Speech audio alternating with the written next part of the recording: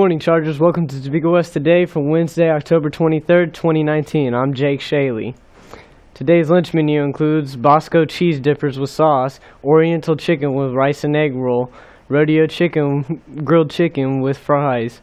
And don't forget, there is a baked potato bar every Monday and Wednesday. The cafe will no longer be offering the salad bar except on Wednesdays. They will, however, have chef salads pre-made for you to enjoy. Word of the week is irascible. The definition is easily angered. The reminding words are, it was full. And the word in context is, the traveler checking into the motel became irascible when he found out it was full. FBLA is selling Scentsy products for $20. You can buy a bundle of Scentsy scent circles, mix and match your scents. Stop by room E611 or email Ms. Fraker for ordering and information. We are gifting Miss Lovett her own copy of the yearbook for her birthday. Please come sign the book this week in the Media Center. Leadership Studies students are collecting canned goods for the Salvation Army. Please place your donations in the box located in A office. As well as Leadership Studies students Christina Branch, Whitney Penny, Alexandria Singleberry, and Bethany Sparks are selling raffle tickets for $1 that will be drawn on Friday, November 8th. All proceeds will go to Trash Mountain Project. There are 2 gift baskets, one that has spiritware from volleyball, men's basketball, and girls basketball. The second basket has Blue Jazz Coffee, Hazel Hill, Cashmere Popcorn, and Trash Mountain Project. Get ready for a night of spooky improv with the Topeka West Players October 29th in the Leadership Studies building.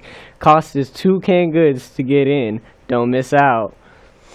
The Topeka West K Club is inviting all clubs to take part in the 10th annual Trunk or Treat that will take place this Sunday, October 27th. If your club cannot participate, we are accepting candy donations to be handed out on that day. Bring your donations to the Let Center.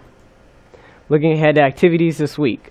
Today, Emporia State Math Day. Apply Kansas is in the South Gym for seniors. Men's soccer is heading to Leavenworth. There's a junior class parent meeting tonight in the auditorium, and parent-teacher conferences begin as well.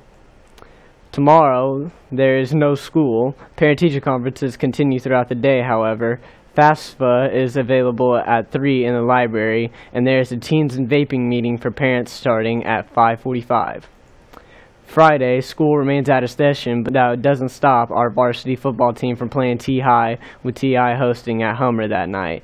This is definitely the biggest game of the season. Do not miss it.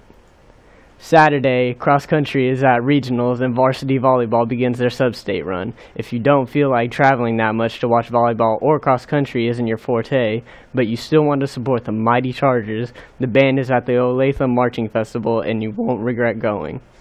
Well, that's it for me. Have a great day, Chargers.